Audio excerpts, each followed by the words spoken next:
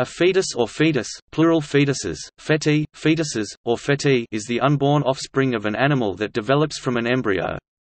Following embryonic development, the fetal stage of development takes place.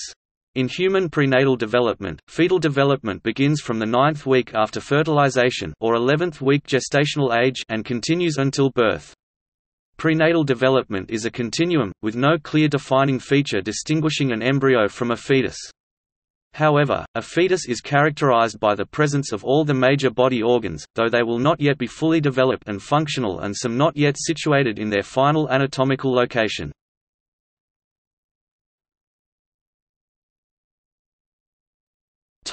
Etymology.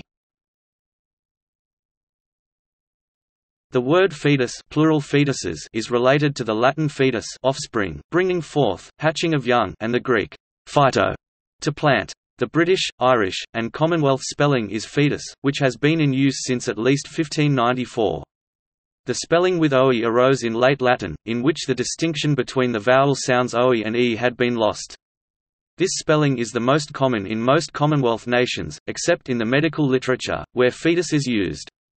The more classical spelling fetus is used in Canada and the United States. In addition, fetus is now the standard English spelling throughout the world in medical journals. The spelling fetus was also used historically.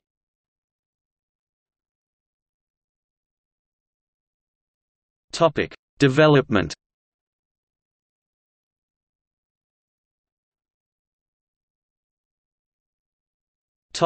Weeks 9 to 16, 2 to 3.6 months.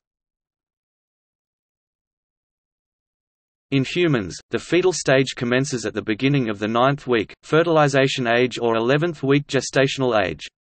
At the start of the fetal stage, the fetus is typically about 30 mm (1.2 in) length from crown rump, and weighs about 8 grams. The head makes up nearly half of the size of the fetus. Breathing-like movements of the fetus are necessary for the stimulation of lung development, rather than for obtaining oxygen. The heart, hands, feet, brain and other organs are present, but are only at the beginning of development and have minimal operation. The genitalia of the fetus starts to form and placenta becomes fully functional during week 9. At this point in development, uncontrolled movements and twitches occur as muscles, the brain, and pathways begin to develop.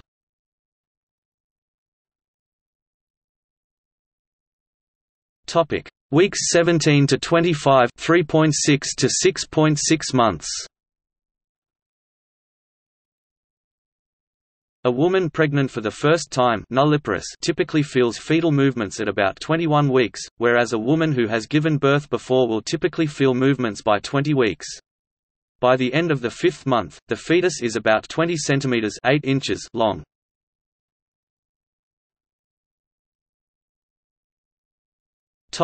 Weeks 26 to 38, 6.6 to 8.6 months. The amount of body fat rapidly increases. Lungs are not fully mature. Thalamic-brain connections, which mediate sensory input, form. Bones are fully developed, but are still soft and pliable. Iron, calcium, and phosphorus become more abundant. Fingernails reach the end of the fingertips. The lanugo, or fine hair, begins to disappear, until it is gone except on the upper arms and shoulders. Small breast buds are present on both sexes. Head hair becomes coarse and thicker. Birth is imminent and occurs around the 38th week after fertilization. The fetus is considered full-term between weeks 36 and 40, when it is sufficiently developed for life outside the uterus. It may be 48 to 53 cm (19 to 21 inches) in length, when born. Control of movement is limited at birth, and purposeful voluntary movements develop all the way until puberty.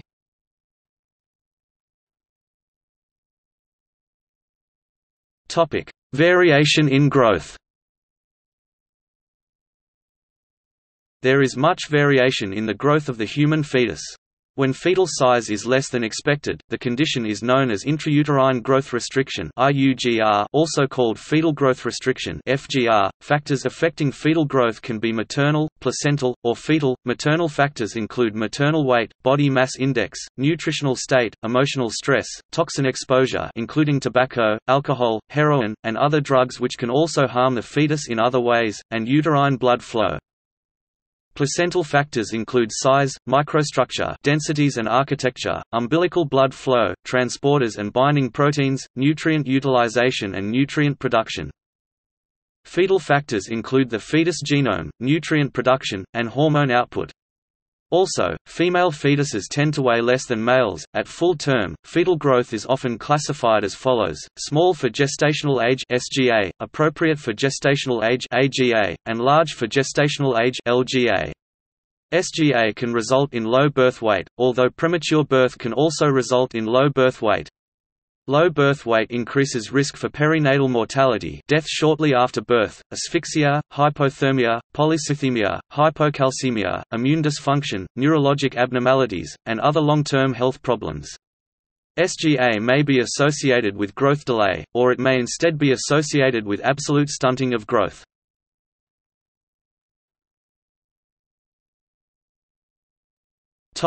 Viability. Fetal viability refers to a point in fetal development at which the fetus may survive outside the womb.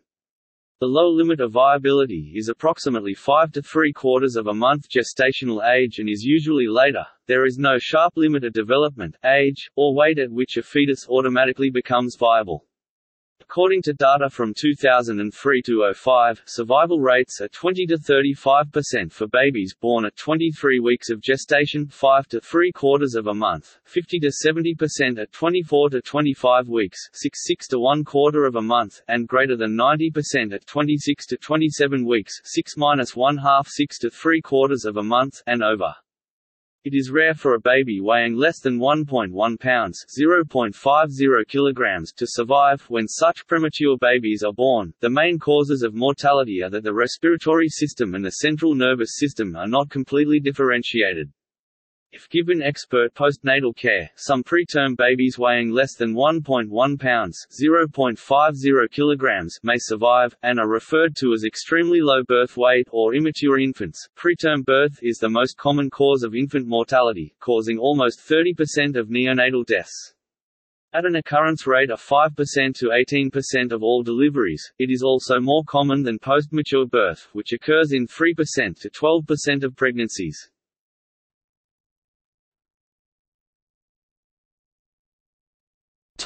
Circulatory system.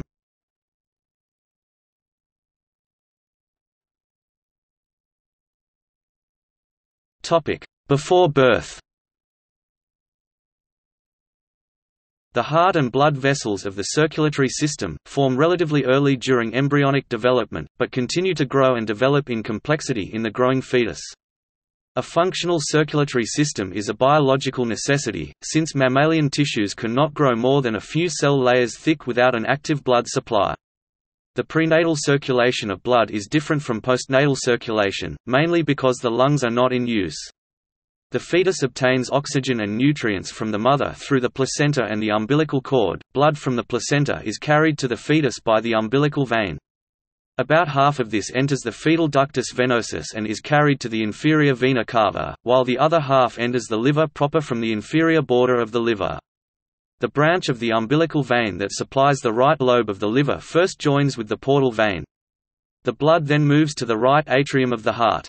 In the fetus, there is an opening between the right and left atrium, the foramen ovale, and most of the blood flows from the right into the left atrium, thus bypassing pulmonary circulation. The majority of blood flow is into the left ventricle, from where it is pumped through the aorta into the body.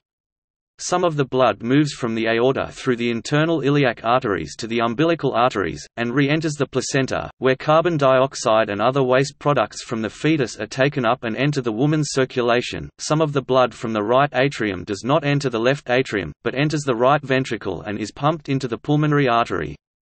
In the fetus, there is a special connection between the pulmonary artery and the aorta, called the ductus arteriosus, which directs most of this blood away from the lungs, which aren't being used for respiration at this point as the fetus is suspended in amniotic fluid.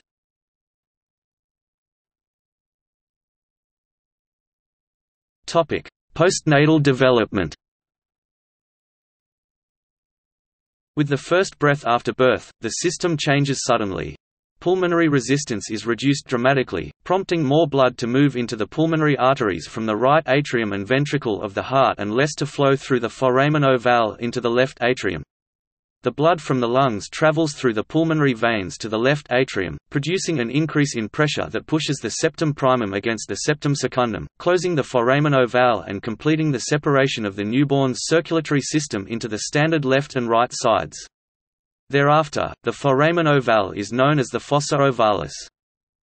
The ductus arteriosus normally closes within 1 or 2 days of birth, leaving the ligamentum arteriosum, while the umbilical vein and ductus venosus usually closes within 2 to 5 days after birth, leaving, respectively, the liver's ligamentum teres and ligamentum venosus.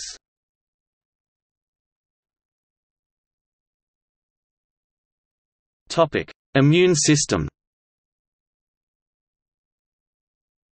The placenta functions as a maternal-fetal barrier against the transmission of microbes. When this is insufficient, mother-to-child transmission of infectious diseases can occur. Maternal Ig antibodies cross the placenta, giving the fetus passive immunity against those diseases for which the mother has antibodies. This transfer of antibodies in humans begins as early as the 5th month gestational age and certainly by the 6th month.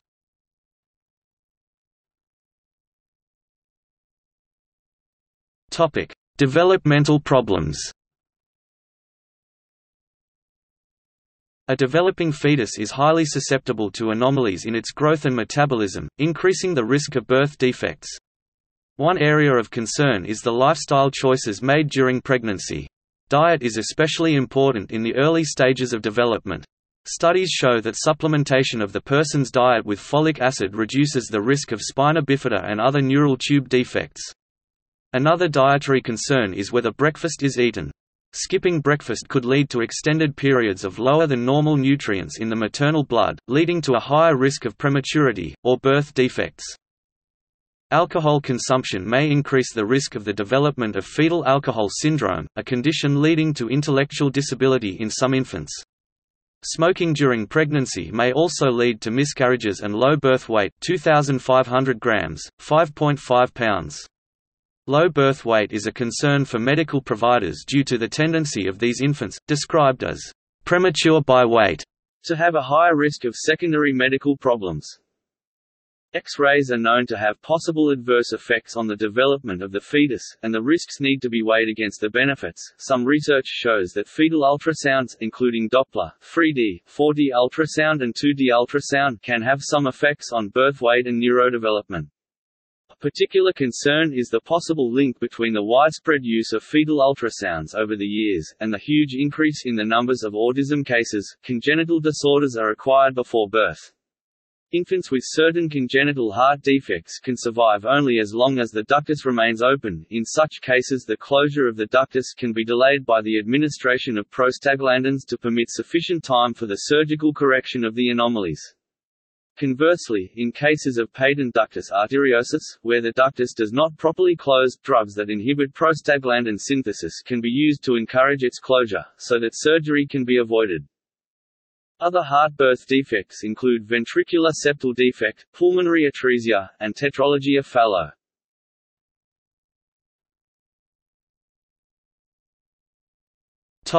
Fetal pain.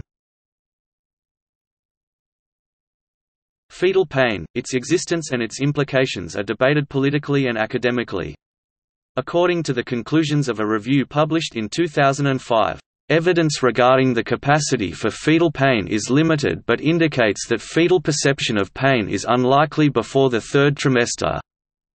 However, developmental neurobiologists argue that the establishment of thalamocortical connections at about 6 to half a month is an essential event with regard to fetal perception of pain. Nevertheless, the perception of pain involves sensory, emotional and cognitive factors, and it is impossible to know when pain is experienced, even if it is known when thalamocortical connections are established. Some authors argue that fetal pain is possible from the second half of pregnancy. The available scientific evidence makes it possible, even probable, that fetal pain perception occurs well before late gestation, wrote K.J.S. Anand in the Journal of the IASP. Whether a fetus has the ability to feel pain and suffering is part of the abortion debate. In the United States, for example, pro-life advocates have proposed legislation that would require providers of abortions to inform pregnant women that their fetuses may feel pain during the procedure, and that would require each person to accept or decline anesthesia for the fetus.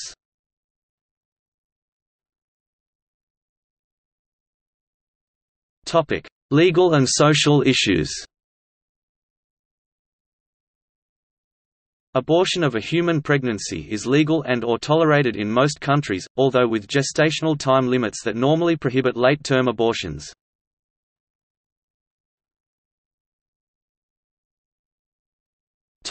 Other animals.